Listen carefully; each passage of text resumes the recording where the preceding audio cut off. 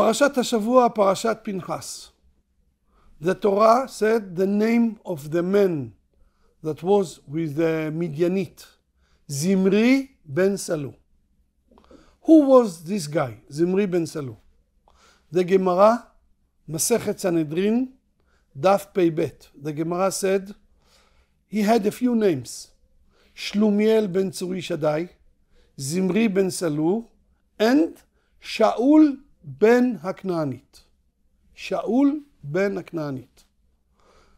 Who was Shaul ben Haknaanit?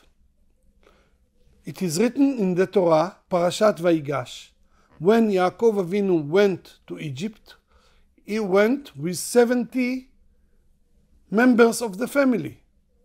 One of them was Shaul ben Haknaanit, that he was son of Shimon. Son of Shimon. It means this guy was grandson of Yaakov Avinu. He saw Yaakov. Yaakov was in Egypt for 17 years, so he knew Yaakov Avinu. He got a lot from Yaakov. He was a president of the tribe of Shimon. He was grandson of Yaakov. If we compare, Moshe and Aaron were fifth generation. Fifth grandson of the grandson of Yaakov. So he was more than Moshe and Aaron. He was great uncle of Moshe and Aaron. Very important man. According to that, he was also very, very old man. Am Israel were in Egypt 220 years and 10 years. 210. And then in the desert, another 40 years. It means that he was at least 250 years old. Very, very old man. And he did this with a girl. What happened here?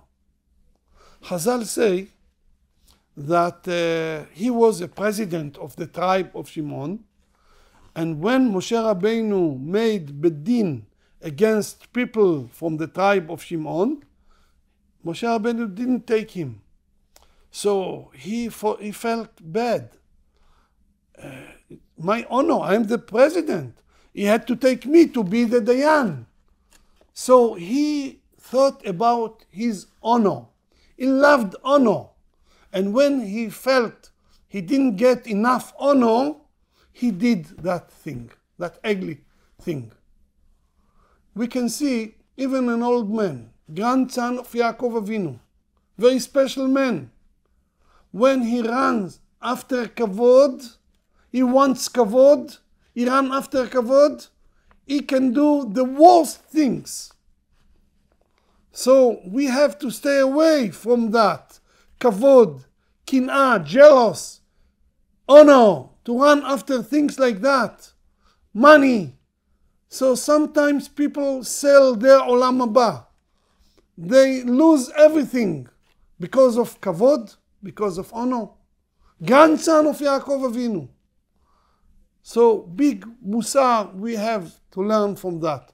To stay away from kin'ah, ta'ava, kavod, מוציאים את האדם מן העולם.